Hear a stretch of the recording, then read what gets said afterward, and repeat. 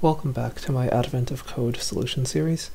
So today we'll be looking at 2022 Day 2.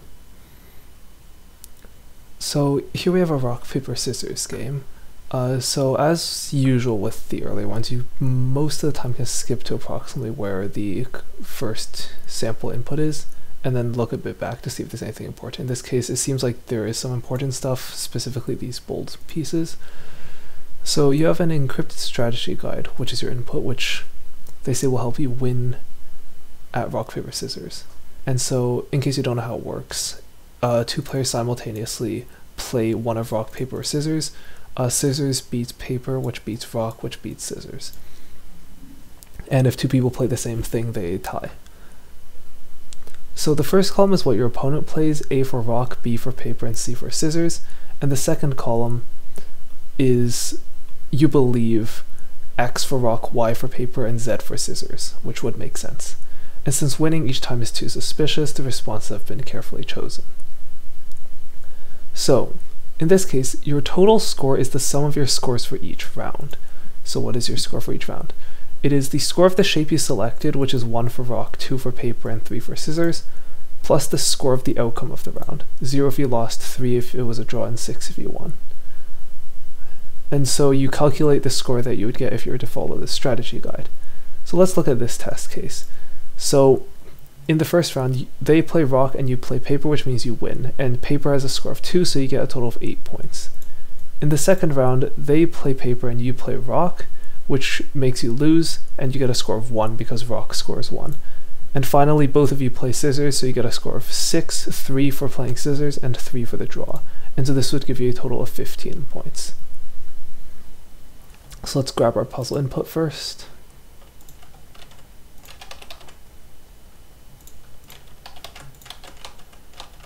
And let's start coding.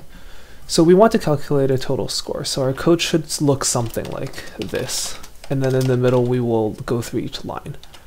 So for line in, by the way, open 0 is a shortcut to open standard input. It's very helpful for Advent of Code.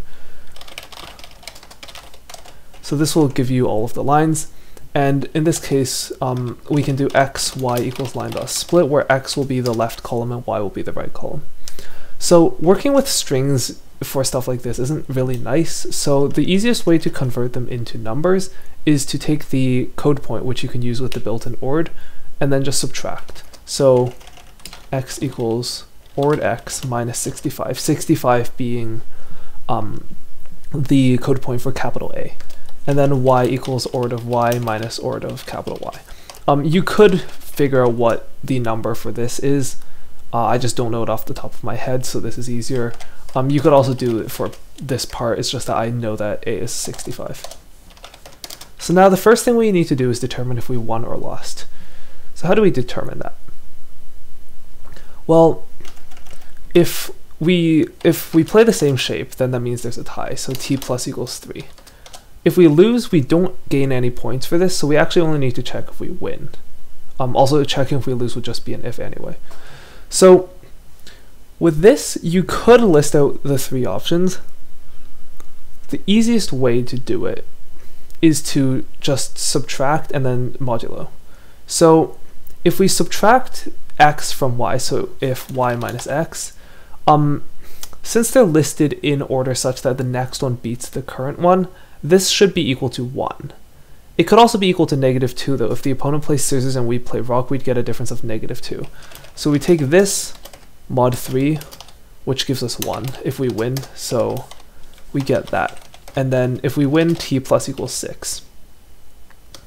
And finally, we just need to add the score for what we played. So since y is either 0, 1, or 2, representing rock, paper, or scissors, and we want to get a score of 1, 2, or 3 depending on what we played, then t plus equals y plus 1. And the reason I subtracted ORD of y and not ORD of whatever comes before y here is because it's not quite as nice when working with modular arithmetic always. In this case, it actually would not make a difference, but in the next part, I believe, it will actually end up mattering. Of course, there's no way to know this during the contest, but whenever you're doing stuff with modular arithmetic, you generally want to start at 0. And it's just a +1 here anyway, it doesn't lose as much time. So let's run it against the test input. Ooh, right, I forgot to read the input. We get our answer of 12. Is it not supposed to be 15?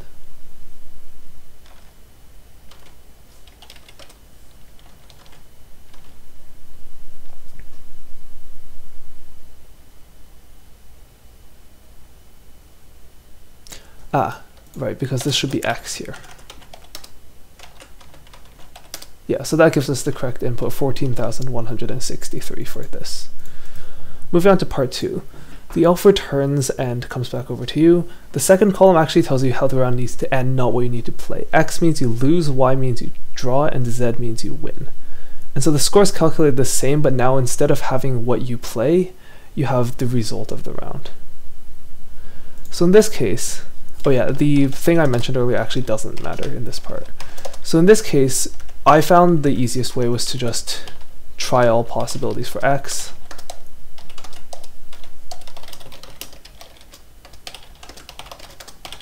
So if it's a loss, then we know that we gain 0 points for the result, so we just need to add what we play. So again, going back to modular arithmetic, since we need to lose, we need to be 1 before what the opponent plays. So if they play paper, which is 1, we need to play rock, which is 0. So we subtract 1. And then we again need to mod 3 because otherwise we'd get -1 for scissors. And then again we need to add 1 because the scores go 1, 2, 3 instead of 0, 1, 2. If we draw, then we gain 3 points for the result, and we play the same thing as the opponent. So in this case we don't need to mod 3. It actually would not make a difference.